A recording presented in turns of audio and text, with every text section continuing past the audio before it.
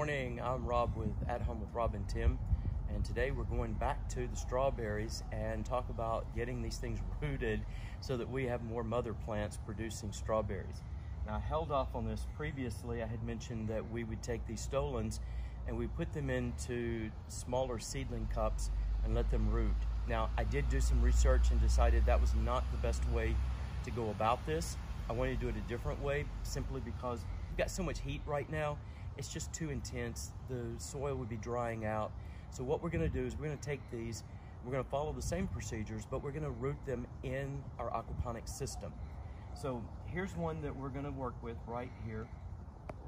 And what I'm gonna do is I'm gonna cut this new growth about an inch above the new plant. And this one has roots started. We've shown this in a previous video that we will link to. So this one's gonna be good, and I'm gonna cut on this side as well. Now, one thing that I do want to do, go ahead and put these, I've prepared, there we go.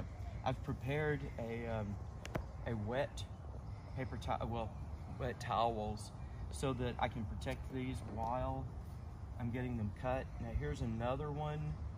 It actually already has roots started on it, so I just want to cut this and put that in there as well. And let's go ahead and let's find another one. All right, this one is too young. It's pretty, but too young.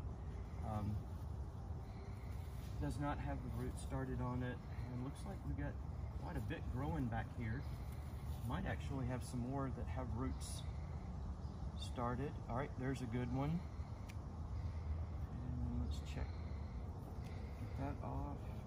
And there's another good one right there.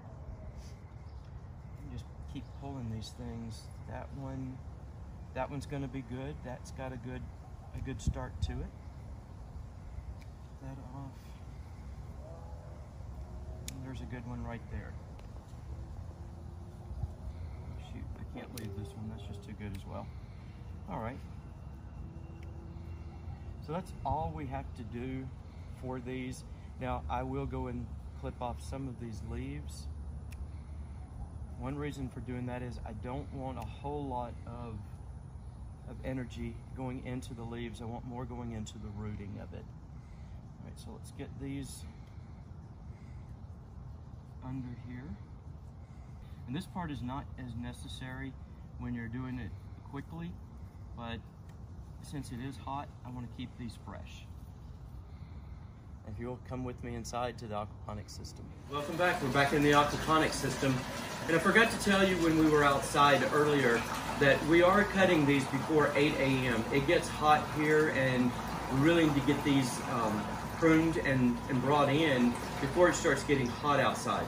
So we are now inside and we're ready to get these things planted. Now, one of the great things about the aquaponics system is how we can go about planting this. Now, we have shown, we did some sweet potatoes, and you'll notice on these sweet potato vines, I did come back and cut off all of the leaves that were on there because there were sprouts coming off the sides, and that actually, you can notice that one right there, that actually helps the plant put out more for roots and less for trying to support leaves.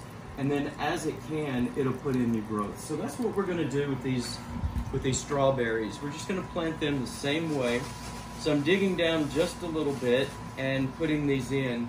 And it's just enough so that they're supported. Their roots do not like a lot of water. And so I'm not looking to get these deep. I'm just getting them to the water so there's some moisture, and then just enough to get them supported so that they'll stand up. And that's all that we're trying to do with these. Now, this one, because of the way the stem is on it, you see it coming up even above the leaves. That one's gonna be a little bit of a challenge, but I think I can get it in right there. And then here's one. This one actually has, I don't know if you can see it, but it has roots already started, which is great.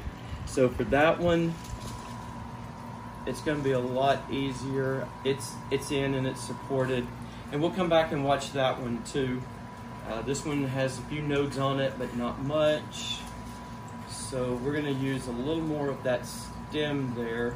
The great thing about using seeding cups is that you can keep this part of the strawberry plant above ground and use the stem coming off more as a support. So I do like that idea, but on the aquaponics, I'm able to keep the same amount of moisture, and with just a little bit of effort, I'm able to get these supported so that they stand up and they can still put out their roots.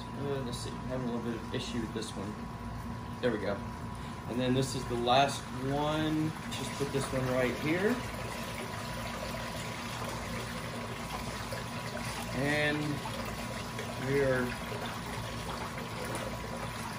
in. All right. We will do update videos and let you see how these are coming along.